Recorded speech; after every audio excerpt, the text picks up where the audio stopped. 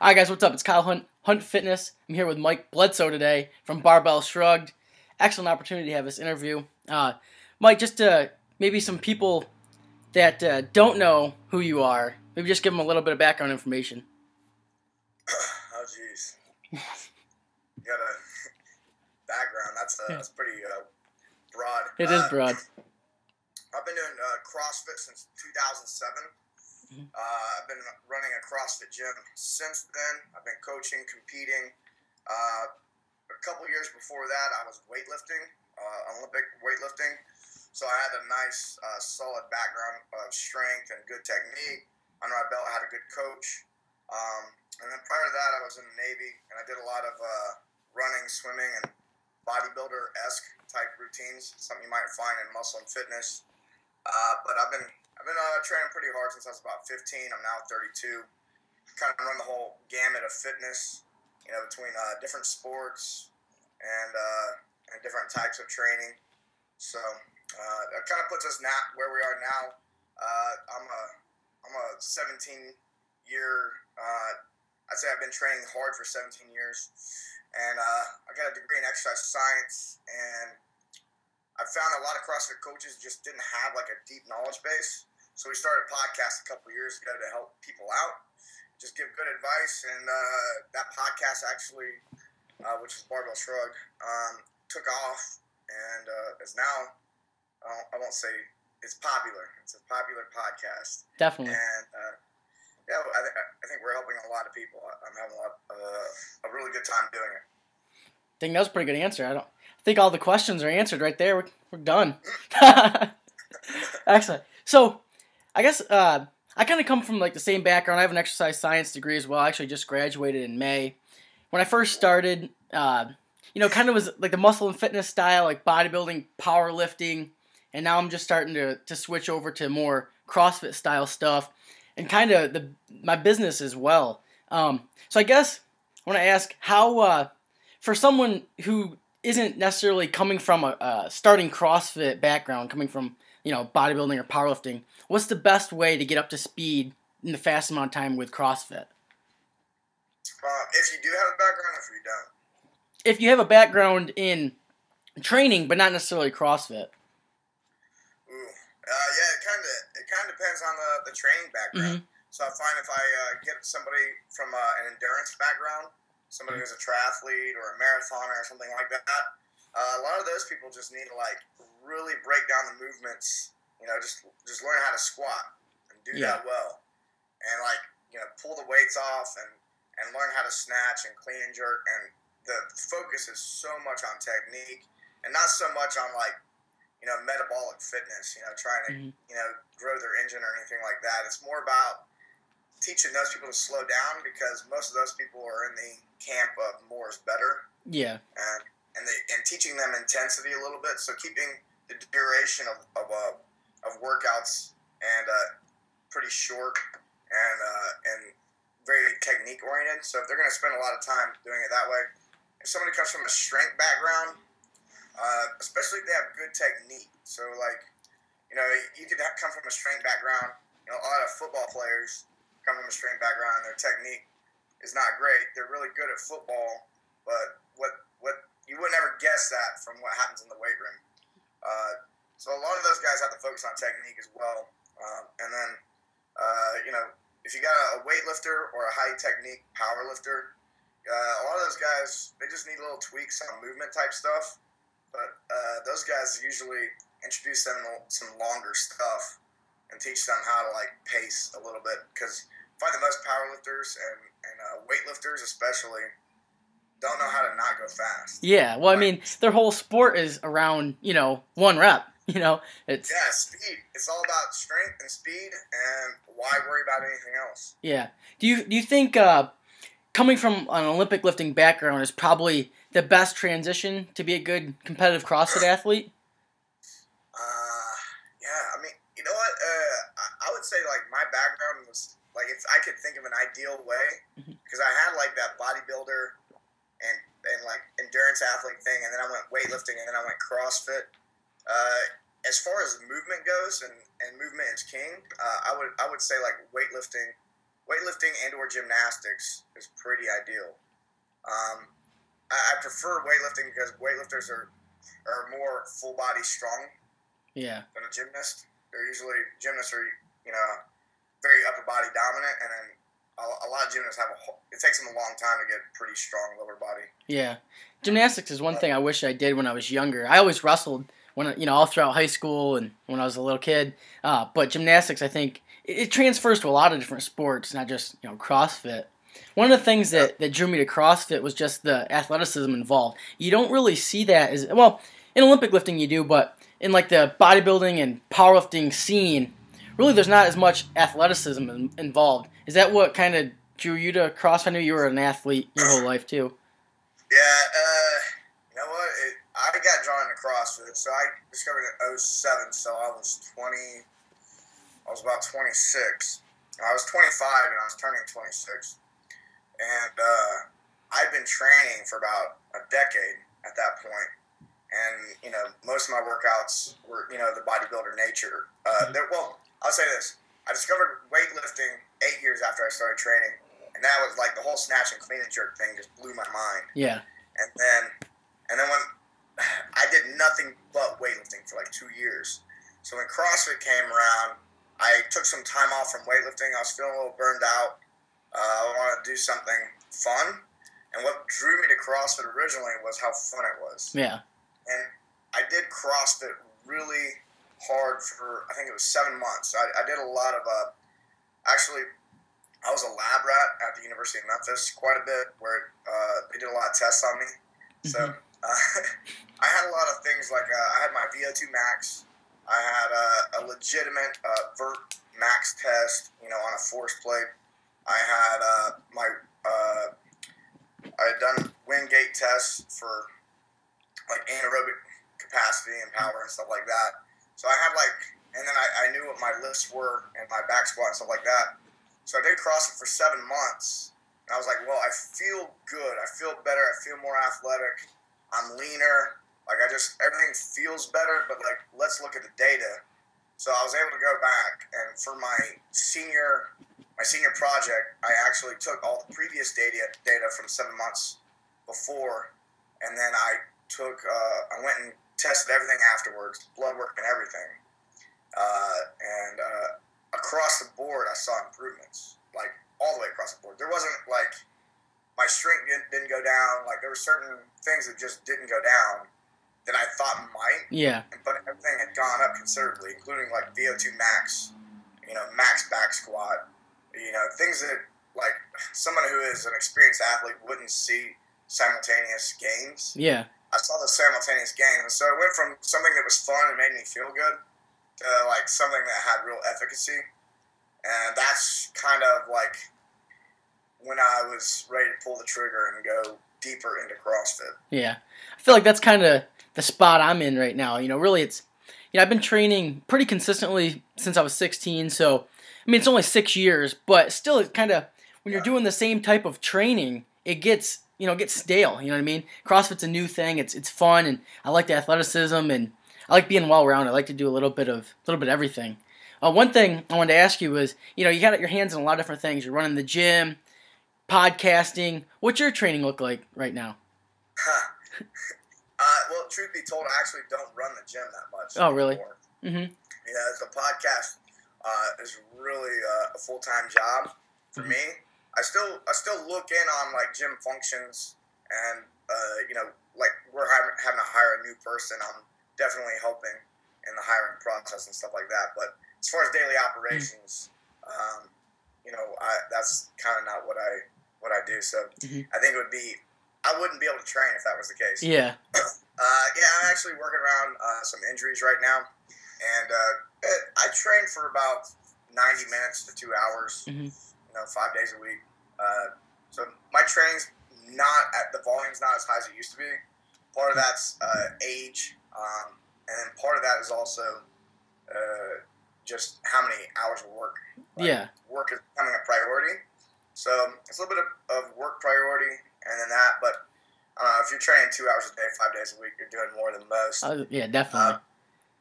I've incurred some injuries over the last year, hamstring and shoulder. So I've been having to work around those. But my lifts are pretty much where they were a year ago. I've been doing good maintenance, and my hope is to I got a nagging shoulder that if I can get it fixed by beginning of June, then I'd like to compete at weightlifting nationals here in the U.S. come July. So my training actually is very weightlifting oriented. Yeah. I throw in some CrossFit conditioning stuff, short stuff. Yeah. But majority of my stuff is weightlifting. Yeah, awesome. I also kind of want to switch gears a little bit and talk about training and kind of go into more of the business side of things. I run an online training company, basically. And like I told you in the email, I basically worked with a lot of physique athletes, powerlifters trying to get strong. Now I'm trying to switch over into more of the CrossFit, style coaching. You guys offer remote coaching as well. I was just wondering what you think is the best way. I mean, one of the things I try to focus on is whenever you want to market towards any particular niche, you have to get in front of that niche. You know what I mean? So, how do you think it's the best way to go from, outside of the CrossFit industry and then trying to get in front of that CrossFit market? Yeah, I think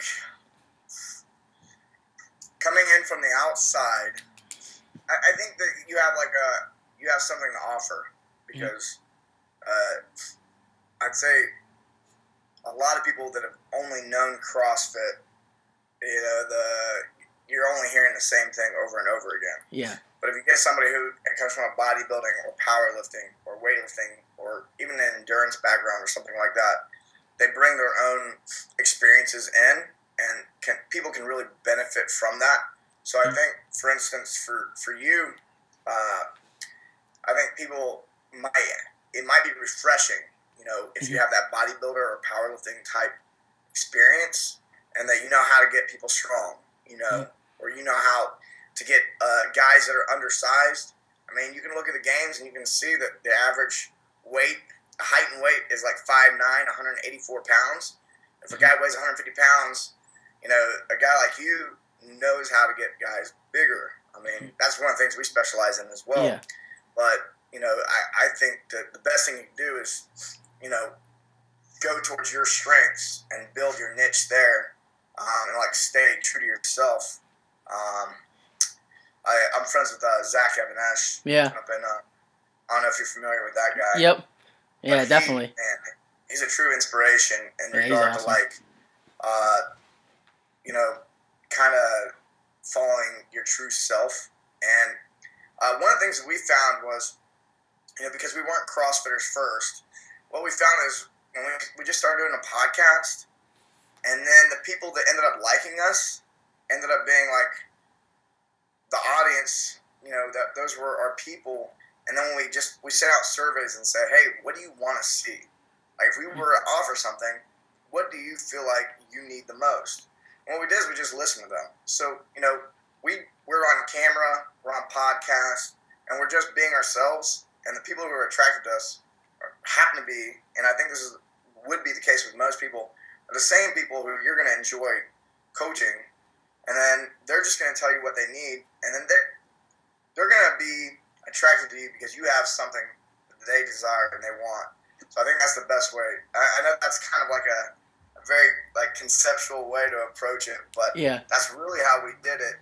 And I think if more people did it that way, they would serve the customers much better.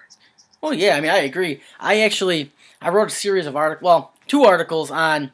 The first one was what bodybuilding can learn from CrossFit. It was really popular, talked about some stuff. Then I switched it around and what CrossFit can learn from bodybuilding. And one of the things I was saying is, going through periods of your training block, focusing on hypertrophy. And, kind of like what you were saying is, you take someone who's 150 pounds, they're not going to be big enough, to really be able to compete, in the games or in regionals. So going through, taking some time off, maybe traditional CrossFit training and going through a, 12-week training block, 16-week training block of, a hypertrophy focused program is going to, obviously going to show some benefits. Yeah. And I used to be I used to make really big swings, but like I'm a big fan of going into phases like that where the focus is on that. Still throwing in some conditioning. Yeah. Throwing in those movements that really aren't conducive to building muscle, but throwing them in here and Still there. doing some gymnastic stuff, body weight movements. Yeah, but the bulk of the value can be like that bodybuilder-esque, like 8 to 12 reps. Yep. Do some tempo work, the stuff that you know builds muscle, but may not build speed, may not be the best for aerobic conditioning, whatever. But if you can spend, 12 weeks, and I really like the 12 to 16 week time frame. Yeah, me too. Because that's actually a super common flaw with CrossFitters. Is they'll do a program for a month. 4 weeks, yep. Shiny object syndrome. They do a program for a month and they switch gears. I'm like, oh, you didn't even do it long enough to get the results you needed. Yeah. Yeah, I mean, you see that a lot. I mean, you see that in a lot of different sports. That you follow a 4-week program. It got boring. I'm jumping programs left and right, and it's like, well, you didn't even give it time to make adaptations, to make changes. Minimum 12 weeks, really. Yeah, I think CrossFitters are attracted to CrossFit a lot of times because of the variety. Oh yeah. When you throw like a progressive system at them for longer than a month, I really think what's happening is people get bored. Yep. They're so used to the variety, but they'll make up something else in their mind for the reason why they're switching. Oh yeah, it's never that they're bored. And they justify it somehow by they'll come up with something that sounds a lot better than I got bored. Oh yeah, definitely. A lot of times when I'm doing programming like that, maybe I'll only program the strength work and then allow for more variability on conditioning or accessory movements. I mean, I think maybe that's the way to approach people like that, because I mean, even me at times, I'm more I like to stick to programs, but I also I kind of get bored as well. I'm like anybody else. So sometimes even for myself, I just program some strength work and then allow for some variability in the exercises or whatnot.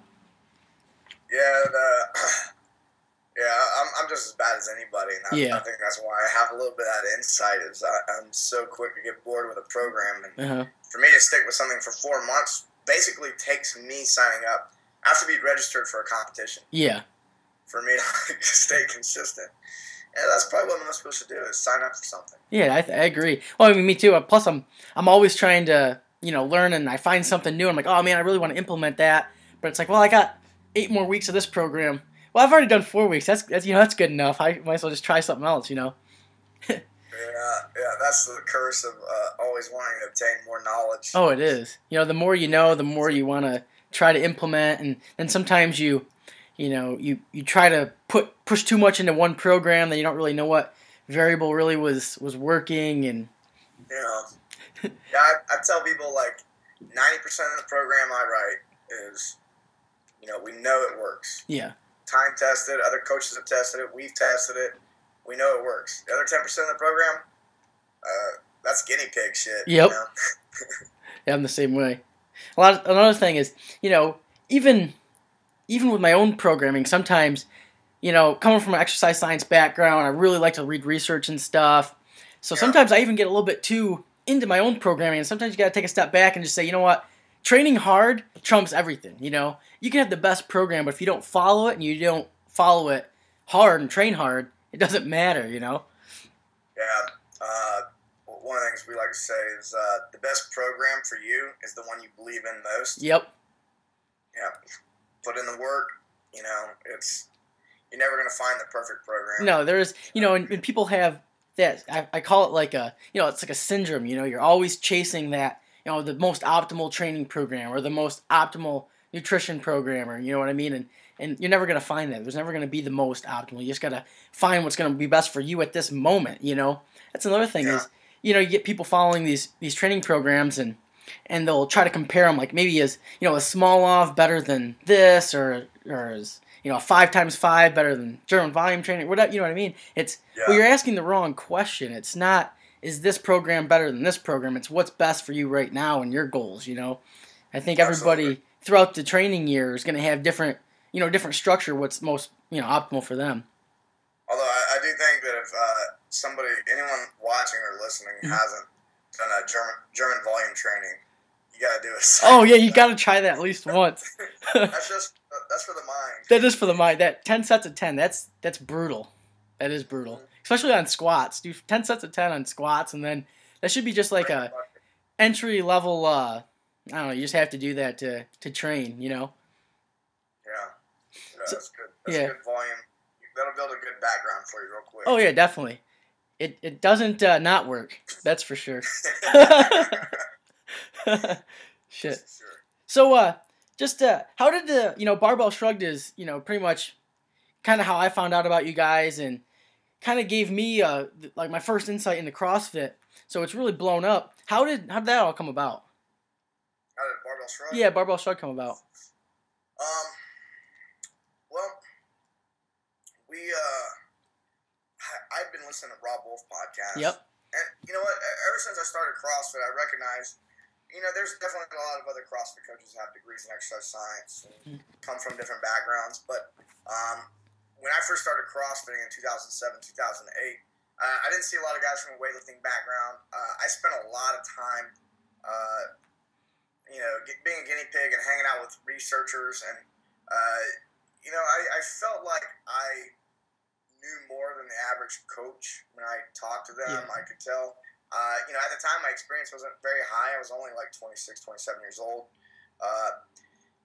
You can only get a certain amount of experience until you're like 40 years old, right? But I still had this feeling like I really had a grasp on things. And then not just myself, but my business partners as well. Like everyone's got like a master's in kinesiology or something. Except for me, I dropped out of grad school to run the gym and stuff like that. But I have really intelligent people on the show as well, Chris Moore and Doug Larson, and even CTP, our camera guy. Like he has his bachelor's in exercise science as well. So there's a good foundation of knowledge. But then Doug trained MMA, wrestling. He's been under a good strength coach since he was 15. Chris Moore, he's been D1 football player and 1,000-pound squatter. And in addition to having a master's in kinesiology, it was like anytime we would talk to CrossFit coaches, we found that we had something to offer for information. They had a lot of questions, we had a lot of answers, and then I was also getting a lot of phone calls with just questions in general from people. And so I was like, well, we should just start doing a pod. I was listening to Rob Wolf at the time. Rob Wolf is it's a good podcast. And but it's dry. It's very sciencey. Not a big personality podcast. It's not that entertaining. I'm sure Rob is probably a fun guy to hang out with and all. But I got introduced to CTP, one of my business partners, and at the time he was interning for us at our CrossFit gym. He's like, Mike, you should listen to Joe Rogan. And I listened to Joe Rogan one time. And I realized that your show doesn't have to be perfect or jam-packed with content, because Joe Rogan just talked about almost nothing. Oh, yeah. Talk about aliens and Sasquatch, hunting down Bigfoot, and smoking weed, and he has one of the most popular podcasts in the whole world. Yep. I was like, oh, you can do whatever you want. It kind of opened the door to realizing, oh, we can do whatever we want. So I got with CTP. He was interning for us. He had a background in music. He's been in bands, so he understood sound equipment and shit like that. So we're like, all right, what we'll do is we'll start podcasting. So we put a microphone in the middle of the table. We had no name for the show. I would sit down with Chris Moore and we would just bullshit for 45 minutes. And we started doing that. And it took about 3 months of just on and off recording. I talked to some people who made CrossFit videos for the CrossFit Journal. It kind of told me that audio is king. So we went and invested $1,000 in audio gear. And then at the time, my partner who manages the money is like, what are you doing? Yeah. I'm like, we need the audio. We need good audio. So we started just kind of screwing around in my garage. And there's some early stuff that we haven't published. It's really bad. The first 5-10 episodes were just terrible. We were drinking scotch on the show. Yeah. Which we thought would help loosen the lips. But it really just didn't make for good conversation. Did you take that from the Rogan podcast with Rob Wolf? I think they got... I remember watching that. I think they were both drinking in that one. Yeah, I think you have to drink to hang around Joe. Either drink or get high, one of the two. Yeah, if you're not smoking with him, you're gonna have to get drunk to handle it. Oh Probably. yeah, I'm sure. I talked to Kelly Starrett when he went on Joe's show. Uh-huh. He said that those guys. Well, I won't say what other people said. Maybe you can get Kelly to tell you about it. I'd rather not spread all these rumors online. Uh-huh. But he was surprised by just some of the stuff that was going on in that podcast. But like, I listened to that and we were like, oh, we can do whatever we want. Mm-hmm. We started doing whatever we wanted. After a while, things started clicking. So we're like, we're going to do this every Wednesday. We're going to publish one every single Wednesday without fail because we know that people, like, that's the key to blogging and podcasts is being consistent. So we started posting every Wednesday, and we haven't missed an episode or a week in over 100 episodes now. So it's been really fun. That's awesome. It's funny you say that because literally the first 2 podcasts that I ever really started following was Rob Wolf and Joe Rogan. It's funny. Yeah. I started following Rob Wolf because, being the paleo guy, and I read his book, but I'm not really against paleo, but I'm not really a paleo advocate. So I started listening to his podcast almost because I feel like to really know something, you should almost read and try to get information on the opposing side. You know what I mean? So, I'm more of like a flexible dieting, nutrition type person. But so I started listening to Rob Wolf and been an MMA fan, so that's kind of how I knew of Joe Rogan. And I, just cruising through iTunes, like, oh man, wow, he has a really popular podcast. Just started listening to it, and it's, it's entertaining. But I really like podcasts because you can get a lot of information when you're just driving around. That and audiobooks, Yeah, I think the strict paleo thing is great for sedentary individuals. Oh yeah. But the moment you start training hard, like an athlete, you're gonna have to change something. You're gonna have to ditch some of those ideas and maybe consume, some dairy can be beneficial, or some rice, or there's definitely. I think it's a good foundation for a lot of people. But yeah, you're right. You gotta have some flexibility there if you're gonna train hard. Yeah, I mean that's the thing for the average sedentary individual, that's really overweight, has insulin sensitivity issues. Yeah, a paleo diet is probably gonna help them the most. But you taking a hard charging athlete, a CrossFit athlete, or really any type of athlete that's training at that volume, you're just not going to be able to sustain that performance on a strict paleo diet. It's just, there's a reason why not many CrossFit Games competitors actually follow strict paleo. Right. I think there's a correlation there. Absolutely. Yeah, definitely.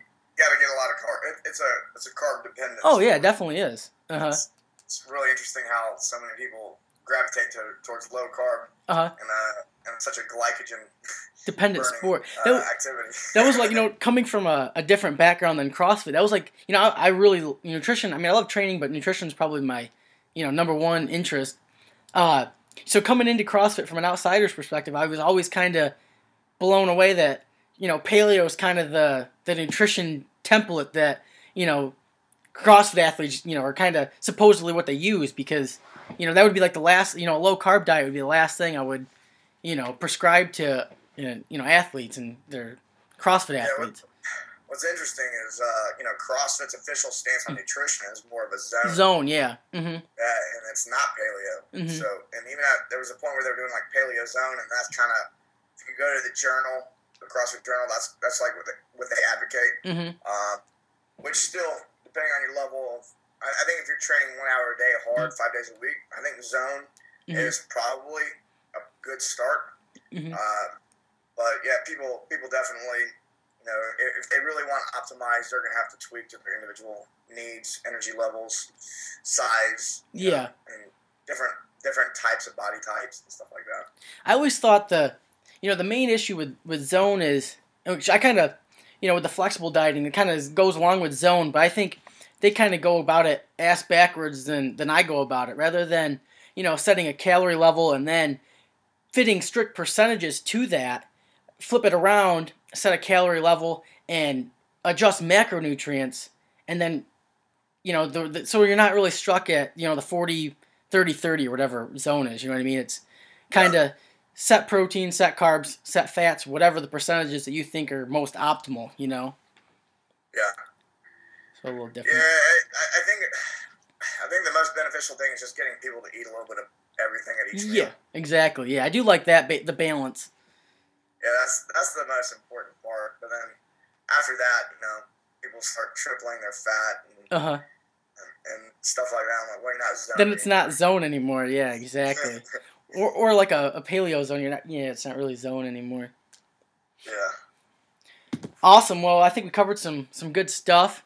Definitely. Thanks for coming on, and you want to just say how people can follow you on Twitter or Instagram or whatever. Sure. Yeah, I really enjoyed it. So you can just go to barbellshrugged.com to check out the podcast. We do a video podcast. You can check it out on iTunes as well. Check that out. Follow us on Twitter at Barbell Shrugged, Facebook Barbell Shrugged.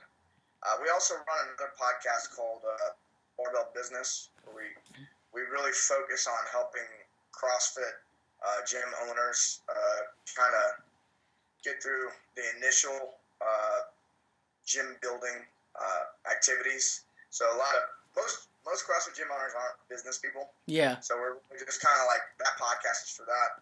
And I actually have a personal podcast called Bledsoe, which has very little to do with training. Mm-hmm. It has a lot to do with just if you want to hear like daily ramblings, not quite Joe Rogan style, but it's definitely like whatever interests me that day. I just post it up on Bledsoe.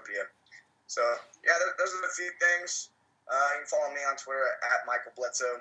I think I plugged everything. Awesome. Yeah. Well, I really like the Barbell Business podcast as well. Not being a gym owner, but I can find benefits just running an online business. So I think it's just, general fitness business, because you don't see a lot of, podcast or really a lot of material generated towards, the fitness entrepreneur really.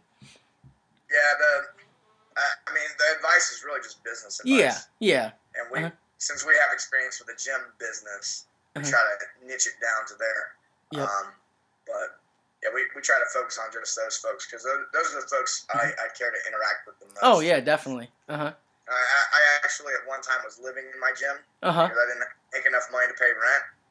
So I went from like making negative money almost to making, running a very successful gym, and then helping to start a second gym. So we kind of like, it's not like we started with money and we're just good at managing things. Yeah. Mm-hmm. We built something from practically nothing, and now it's something that produces profits. And I would hope that people are attracted to that. Oh yeah. Well, so normally one thing, like, just for me personally, I like to I'm kind of gravitated towards successful people in any, not necessarily just fitness, but just listen to successful people in other business, or successful athletes. Just I feel like successful people kind of all have a certain sense about them. Probably sounded wrong, but. No, I mean, you get around certain people, you can kind of tell, you can tell who's confident in what they're doing, and there's definitely, I would say most of my business education has come from people that were not in the fitness business. Yeah. Like, I really like looking outside the industry. Mm-hmm. Well, yeah, well, for one, looking outside of the industry, there's obviously a lot more successful business people outside of the industry than inside of the industry, so only looking inside of the industry is kind of limiting yourself. Absolutely. Yeah, and then maybe you'll come up with something new that no one thought of. Yeah, and kind of bring it to each other in the same industry. Yeah. It just turns into incest. Yeah, it's really just sharing ideas, really, more than bringing anything new in. Yeah. Yeah. Absolutely. Awesome.